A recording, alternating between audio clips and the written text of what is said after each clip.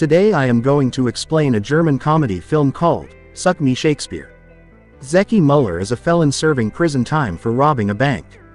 He attends an academic class in prison where the inmates are provided different levels of education. On evaluating Zeki's knowledge, the teacher discovers that he is dumber than a middle schooler. She thinks he should be locked away from society because of his lack of general knowledge. But against her wish, Zeki is being released that day. He walks out of prison with a trashy phone and a few pennies to start a new life. But he is not worried at all.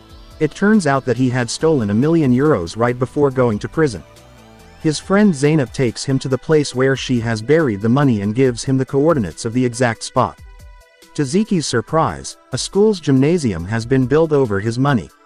He is distressed but determined to get the money back.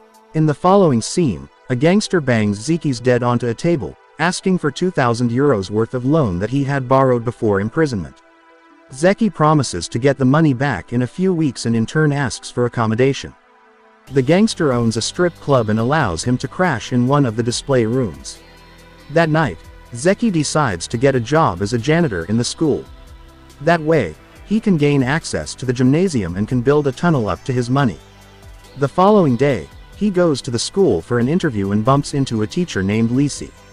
She has a cheerful personality, a trait that her students either love or hate. Zeki goes to the principal's office and sees a bunch of people waiting for a job interview. Although they are overly dressed for a janitor, Zeki doesn't think much of it. To get rid of the competition, he breaks the fire alarm, making everyone run away.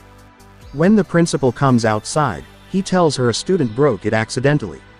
Zeki soon finds out that the principal thinks he is there to apply for the job of a substitute teacher.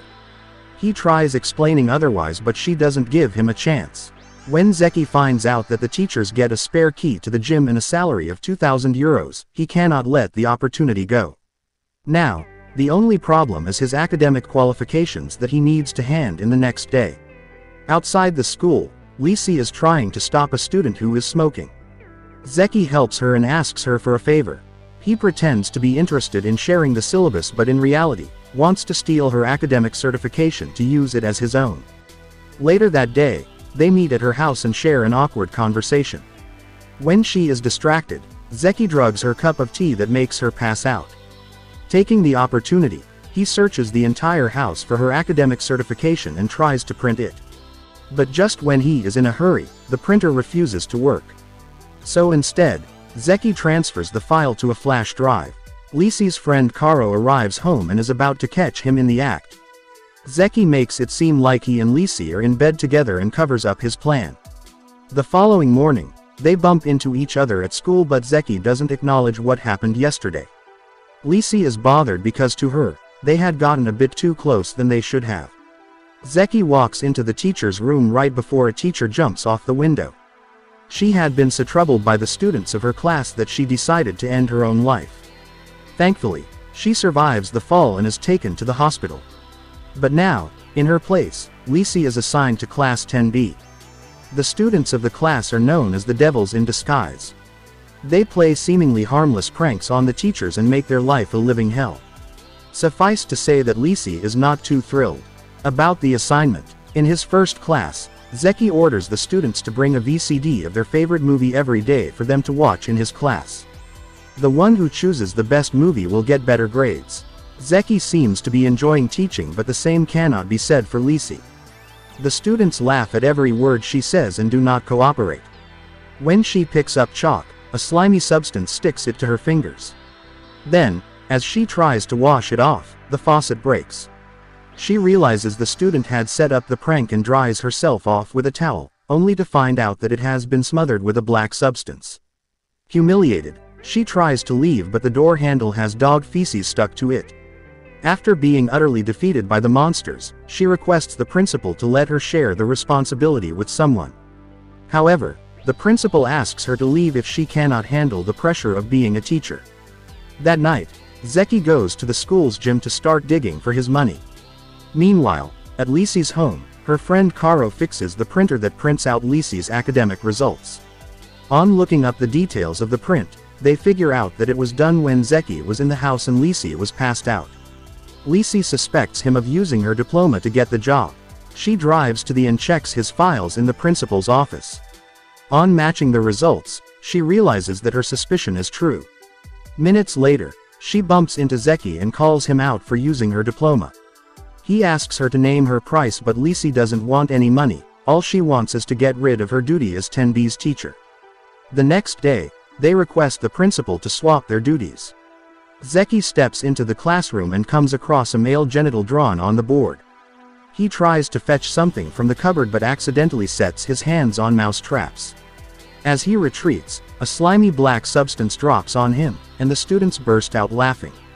Still, he tries continuing the class but is stuck to the chair in the process. The following day, Zeki arrives prepared with a paintball gun. Some students are outside skipping classes and refusing to come even when asked. He hits them with the gun and gathers them all in the class. He only wants them to stay quiet for his period and doesn't care if they study or not. When Lisi arrives to ask for chalk, she sees a student crying. She tells Zeki about it, to which he asks the student to cry silently. Lisi realizes that he isn't teaching them anything and is getting paid for just sitting there. That night, Zeki is kicked out of the strip club because of accommodation difficulties. With nowhere to go, he ends up at Lisi's home. Lisi and Caro mistake him for an intruder and beat him up before realizing who he actually is. He stays the night at the house with Lisi, Caro, and Lisi's younger sister Laura. The next morning, Zeki begs Lisi to let him stay at their house for 2 weeks. Initially, she doesn't want a fraud like him around them, but then, she gets an idea. She agrees to let him stay, but only if he actually teaches 10B and not just hangs around with them. Desperate for a place, Zeki accepts the offer. To help him teach, she gives him the reading material and the syllabus. Caro also advises him to control the class's leaders, Daniel and Chantel. If the leaders respect him, the others will automatically follow.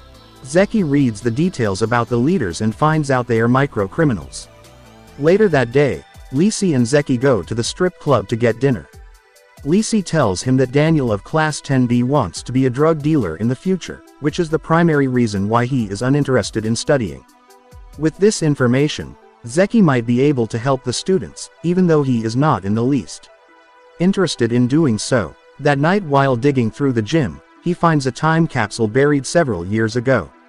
On checking, he discovers Lisi's picture and a note inside. He laughs at her note where she wishes she weren't so fat. Eventually, he falls asleep on his desk. In the morning, the students take advantage of his unconsciousness and give him a makeover. Lisi helps him in the toilet because he feels sick.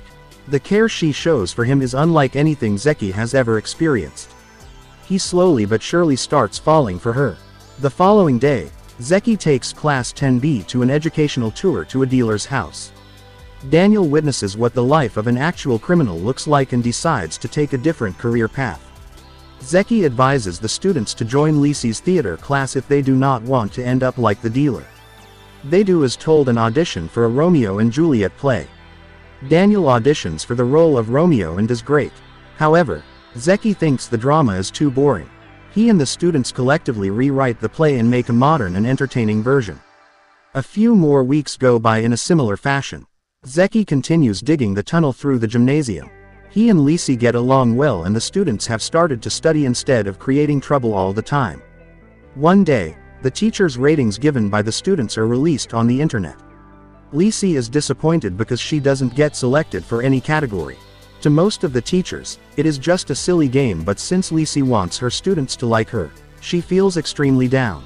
To make her feel better, Zeki takes her and the students to a station where they vandalize a train. The students see the fun side of Lisi for the first time and start to respect her. They have to run away after almost being caught by the police, but Lisi enjoys the night nonetheless. The next day, the students greet her in the hallway and politely agree to do everything she says. Then, they go on a field trip to a farm for a project. The children are playing around when they accidentally hit her with a sex hormone that makes her high. At the end of the day, Zeki has to carry her home and calm her hormones down. Her younger sister Laura is worried because the people from child services are going to be there any minute. If they see Lisi in such a condition, they might reconsider letting Laura live with her.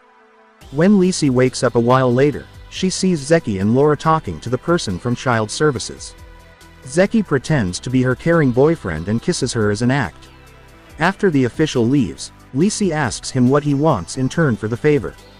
To her surprise, he replies that he did it for Laura. That evening, Zeki finally finds the money that he had been looking for. He goes through a roller coaster of emotions and starts crying tears of happiness. He then goes to the strip club and pays off his debts. When asked where he wants to go now, Zeki claims he has started to like his new life. On the day of the modern Romeo and Juliet play, everyone is nervous. At the end of the day, the play is a hit and gets second place in the competition. The students are overjoyed because this is the first thing they did as a group that was successful. The following day at gym class, a student performs a high jump and accidentally reveals the tunnel under the gymnasium. When Lisi goes down to check, she overhears Zeki on the other side talking to someone on the phone. He reveals everything about his true intentions of coming to school. Lisi feels betrayed and used by him. She also learns about his past as a criminal and threatens to call the police if he does not leave his job and her home immediately. With no way to convince her otherwise, Zeki agrees to go away. The next day is the big test that the students have been preparing for a long time. Before it starts, they bring out different pictures and stare at them. On being asked, they reveal that Zeki had advised them to bring a picture of what they love the most to keep them motivated. A student informs Lisi that Zeki's motivation photo is in his drawer. Curious, she checks it and finds a picture of herself that he had found in the time capsule. Just then, Zeynep arrives with a letter that Zeki left for Lisi. The letter says that he is sorry for breaking her trust. He also explains that he had decided to start a new life as a teacher even after getting the money. Zeynep adds that Zeki is on his way to rob a bank with a bad influence. If Lisi doesn't stop him, he might enter the crime world again. Lisi immediately tries calling him, but the call goes straight to voicemail. She gets an idea to use a science project to communicate with him. With the help of the students, the plan works, but Zeki's crime partner breaks the project. At last, Zeki realizes he wants to continue living his life as a teacher and ditches the plan. Following that, he goes home with a gift for Lisi and asks her to be his prom date. She opens the box and finds a beautiful dress inside. They meet at the end of the stairs and kiss. At school, the principal cries while checking 10B's test papers. The progress they have shown is exemplary and all credit goes to Zeki. She wants him to stay as a permanent teacher, but Zeki comes clean and tells her he isn't qualified. The principal doesn't seem to care. She forges a high school diploma for him and allows him to stay. At last, the couple joins everyone at the prom and enjoys it. Subscribe for more videos like this, turn on the notification, and leave a like to help the channel out. Thanks for watching.